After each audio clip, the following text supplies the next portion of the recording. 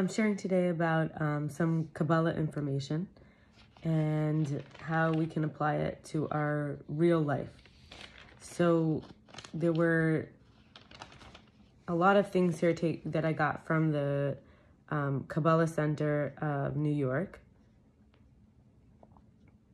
And we recently had the holiday Tu B'Shvat, 15th of Shvat. Tesvav is 15, and Shvat is the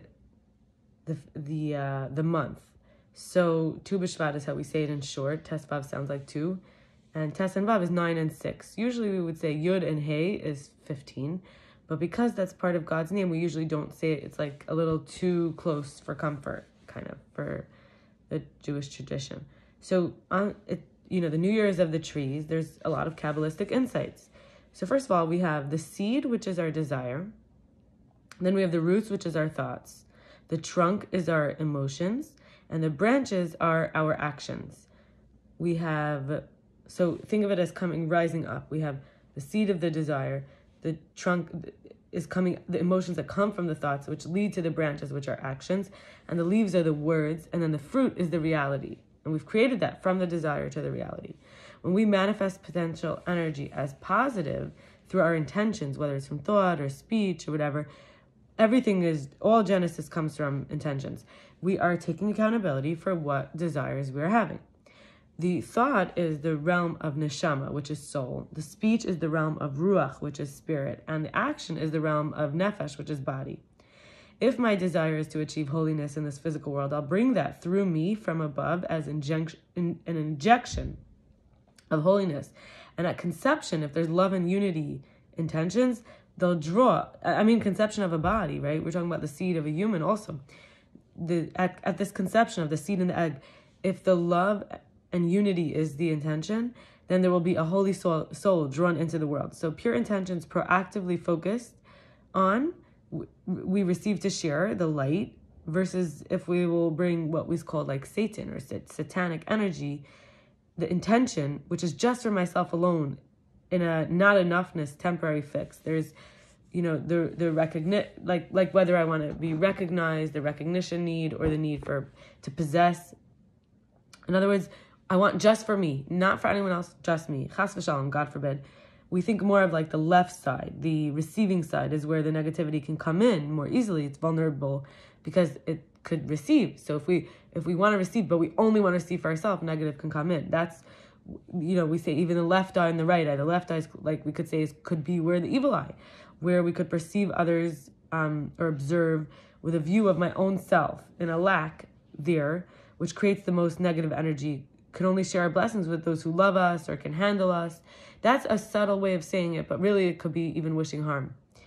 When we think of the mothers and the fathers of the Jewish people, Abraham, Isaac, Jacob, and then Rachel, and Leah, Sarah, Rivka, Rachel, and Leah. Rachel reached the highest level of baseless compassion, unconditional love. She's identified as mother.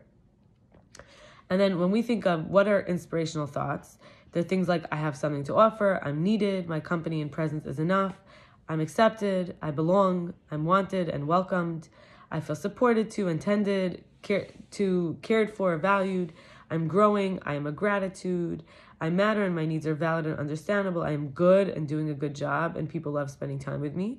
All I have to do is show up, I have everything available to me and I have what it takes. And then I started bringing this Kabbalistic insights into myself, kind of like when we think of food, to be nurtured physically so I could do my spiritual work, right?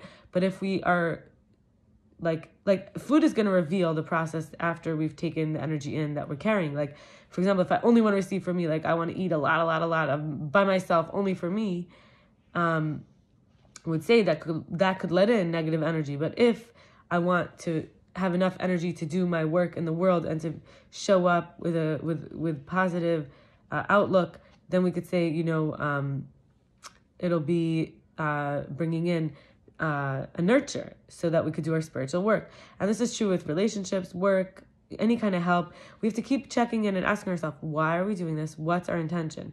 It is essential to do this with love, because it's unfulfilling to do seemingly positive things for everyone's approval, and then we loathe everything and everyone. It has to be from the heart. Otherwise, we end up, like I said, with resentment. So we know our pure intentions were there just to make people happy. If they're happy, it's fine. They don't need to serve us. So these are shifts that are available. I was journaling. I want to remind whoever's listening, most of this material is about 3 to 4 years old, could be less. But it's about this time of year because we're still in the month of Shvat. We're about to be in the month of Adar this Friday. So it's the energy of the month even. So these shifts that are possible is my fakeness in trying to say the right thing and be nice, I could rather come from silence, come from the heart. And when it comes to a job, I could see how it could be more of service without caring only about returns, like not worrying about receiving back time, energy, money, like from the people I work with or my boss.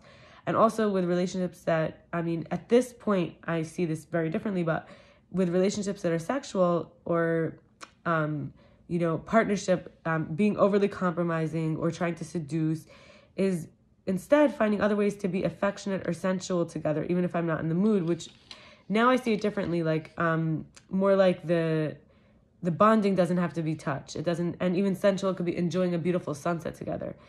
It's there's intimacy there. And now we're going to talk a little bit about a general Kabbalistic idea, which is the 4 kingdoms. We have inanimate, we have vegetation. Inanimate could be a rock. Vegetation could be a flower.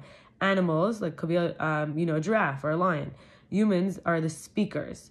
We can cause miracles with our words and give blessing. We can heal with our words. We can co-create manifestation with light.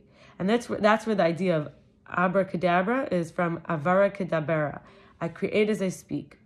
Words can create angels, which support us or pave life on our path or prosecute us. When we speak evil words, like from that evil eye kind of energy, we can cause evil energy to come. So the evil tongue, like I mentioned, evil eye, we have evil tongue. When we make excuses, false flattery, lies, telling people toxic things, empty promises and commitments, talking when we're just trying to fill the silence, gossiping, cursing, obscenities, wishing bad, denying what's real, and getting addicted to should've, could've, must, have to kind of judgments. And these drain our energy. They give it to the shells, the klipot, the husks. They're like black hole energy. And when we could use words of appreciation, which create more of itself, versus the complaining words, which create more of their self. Their angels are very powerful from our words. And we are given capacity by our trustee, our manager, God, who spoke the world into being, gave us the ability as speakers, not like the rocks or not like the inanimate or the vegetation or even the animals. Even a parrot is not speaking in the way that we speak. And so we were given this as a gift. We have our speech, which is our voice. We were given other gifts also. We were given our minds, which can have thoughts. And we were given our body, which can have actions. And it's our choice to have good intentions and use it in the right way. And I will stop here. I look forward to sharing great things tomorrow. And best wishes to you. Have a blessed evening.